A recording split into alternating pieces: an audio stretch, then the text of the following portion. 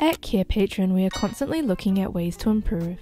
If you have any feedback on how we can improve our videos and resources, please leave us a comment in the comment section below. The Hedonic Treadmill Theory, or Hedonic Adaption.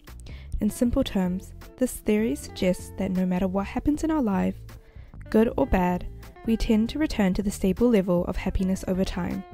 Whether it's winning the lottery or going through a tough time like health crisis, our initial emotional reactions eventually level out, and we settle back to our personal baseline of happiness. The remarkable part of this theory is how it highlights our ability to adapt to both positive and negative events. For example, you might feel an amazing high after buying a new car or achieving a big goal, but as you get used to it, the excitement fades. On the flip side, after a sad or challenging experience, your mood may drop, but over time, you find your way back to your usual happiness level. This theory draws an important line between momentary pleasures and long-term contentment. While that initial excitement may lift our mood for a while, it doesn't necessarily change our overall sense of well-being in the long run. That's why understanding this can help us focus more on what truly brings lasting happiness. There are a few stages to this process. Initial reaction. This is your first emotional response when something big happens. If it's a positive event like a win, you feel intense joy. If it's negative like a loss, the sadness is deep. Adjustment period. Over time, that emotional high or low fades as you get used to the new situation. The excitement or sadness becomes less intense and you start adapting. Baseline restoration. Eventually your overall happiness returns to its usual level, your baseline. This shows how resilient we are emotionally. We can bounce back from both highs and lows.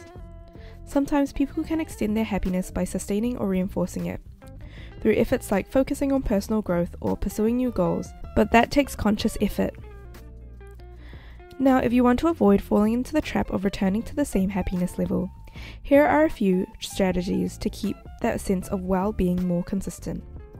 Pursue intrinsic goals. Focus on things that bring personal fulfillment, like meaningful relationships, personal growth, and contributing to something bigger than yourself. Practice gratitude.